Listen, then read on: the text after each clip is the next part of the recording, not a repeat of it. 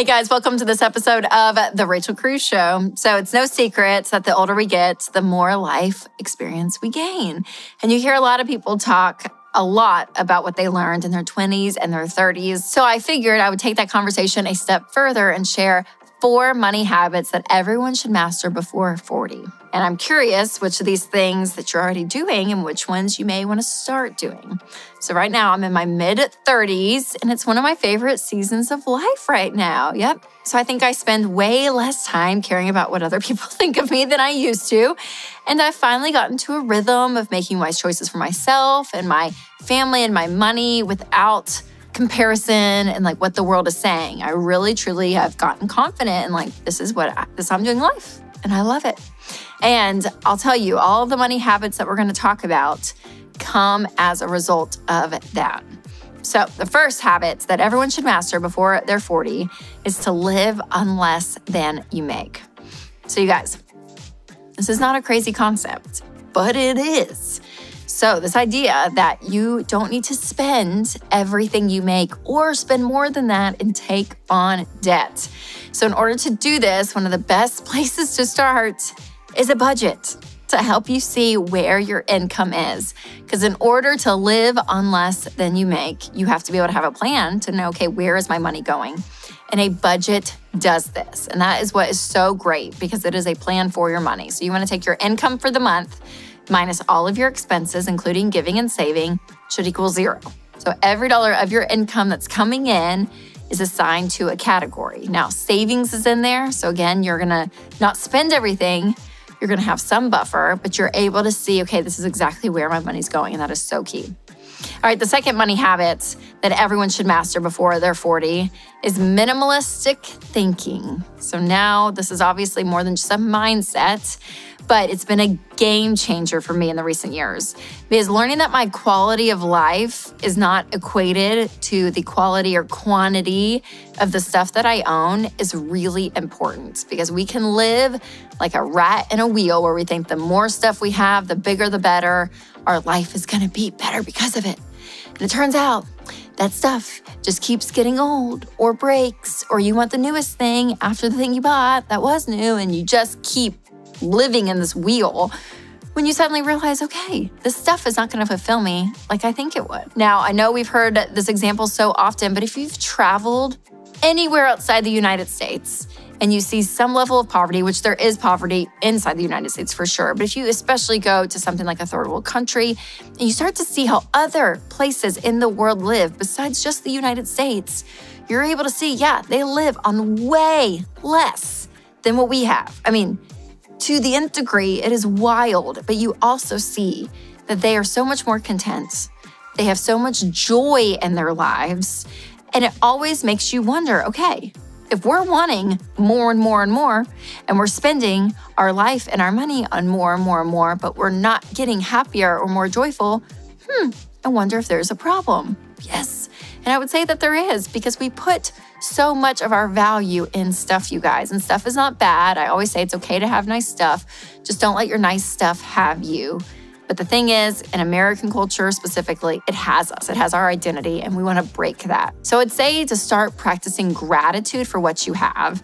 And I'm telling you, then this all gets easier because you're able to trim out the excess that you don't need. You're able to say, yes, I can buy some stuff. It's in the budget and it's fun and that's great. We're not mad at stuff, but it's not going to be the thing that I find my joy from. That is not my source of joy, is this thing, because it won't. Yes, stuff can be fun, again, but we have to be so careful to watch the value that we place in our stuff. All right, before I share some other money habits, I want to tell you about Telestrations. So Telestrations is a really fun board game. And if you are someone who's getting out of debt or you're trying to save up for an emergency fund, you're cutting expenses, you're not paying to go out and about on the town, and you're home, playing a game with your friends and family can create a really fun, entertaining night with a lot of memories.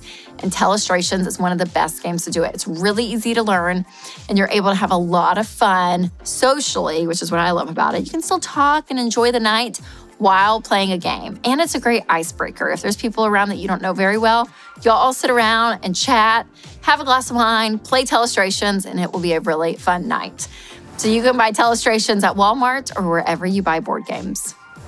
All right, the third money habit that everyone should master before they're 40 is budgeting. So I mentioned this earlier on living less than you make, but budgeting is so key, you guys. And I am a spender. I'm a natural free spirit. So the idea of budgeting for me was always this like, whoa, it feels like it sucks the fun out of life. But I have learned that a budget is permission to spend. A budget does not limit my freedom. A budget gives me freedom. It gives me control over my money, and I know exactly what's going on. I have Every Dollar Premium, which is our budgeting app, and it attaches to my bank account. So I get transactions in every day. Like today, I had 4 transactions when I woke up this morning, and I drag and drop them. One was our cable, because we still pay for cable. My husband hates it, but I can't let go of it. Put it in cable. We had it out to eat, and we had a grocery, and then we had an Amazon. And I went and looked, and it was batteries for our house. So I put it in our house category. But I know exactly where our money's going, the categories where we want to spend, what's left in each category.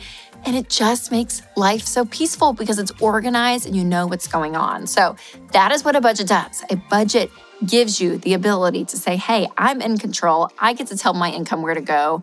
And there's no questions asked. There's no guilt. There's no shame. There's no stress over, is this okay that I'm spending this money here? It's already answered, because if you have the money in the budget in that category, you get to spend it. All right, the fourth money habit that everyone should master before they're 40 is breaking generational money cycles and habits. So listen, we are all human, you guys, which means we are constantly making mistakes. And sometimes our money mistakes get passed along to our peers or passed down to our kids.